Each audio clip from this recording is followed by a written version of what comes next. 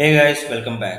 In the last lecture, we worked on props and created a child component for a questions list component. In this lecture, we will remove one more warning that we are seeing in the browser. But before removing that warning, first let me know you that what is the warning in actually.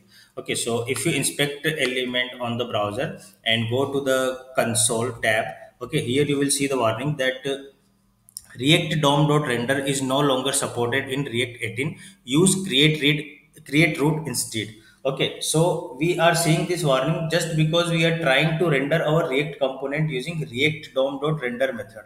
Okay, but this is now a deprecated method in the React 18, which is the latest version of React, and we are working with that. And just because of this, and we did not switch to the newest API, this warning for our app will be considered as that our React app is developed in 17. Okay, so to remove this warning, we need to make some changes into our welcome component. Okay, in the warning, you can see that React itself suggesting that instead of ReactDOM.render, we should use createRoot. Okay, so let's use that. So switch to the project directory and open the welcome.jsx component. Okay, and we need to make some changes here. So here you can see in on my screen that line number 15 to 17.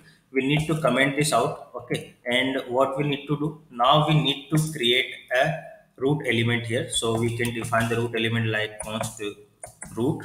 Okay, whatever the name you can provide this constant, but since we are using create root, so that's why I'm providing name as root. Okay, and now you can add react dom dot create root. Okay, and then what you need to do here, you can see document dot get element by id welcome. Okay, and you need to provide this argument as id here. Okay, now sorry, you need to provide this element for creating a root. Okay, and this is fine now, and you need to make one more change here, that you need to add now, since we are using create root, so we need to import the react dom from react dom slash client. Okay, as this will give another warning. Now we defined the root element. What we need to do as the next thing, that we need to invoke the render method on this root element. So we can do root dot render.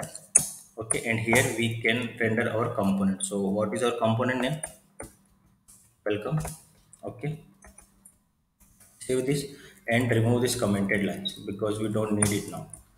So save it, and now you can refresh your browser and you will see that the warning is disappear now. Okay, now we are not showing the create root warning anymore, and our data is still displaying as usual. Okay, now we can add strict mode here. Okay, which is provided by React. So let's import or let's render all our component inside the strict mode. So what we can do here, react dot strict mode. Okay, and then just indent this component and just use react dot strict mode. Okay, and then save again, then save the component, sorry, then just save the component again and refresh your browser.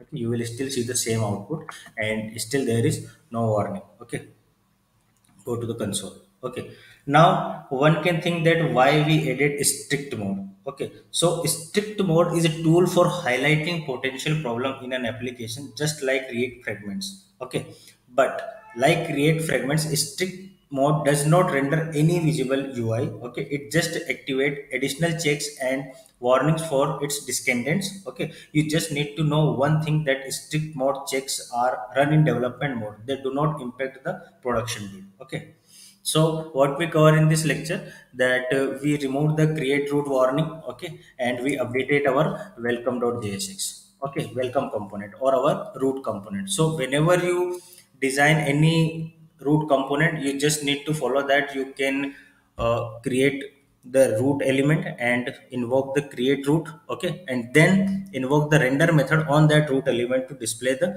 data. Okay, and that's all from this lecture, and let's meet into the next lecture with how react states work. Okay, till then just follow this lecture and remove the warning from your app, and tata, goodbye, take care and stay safe.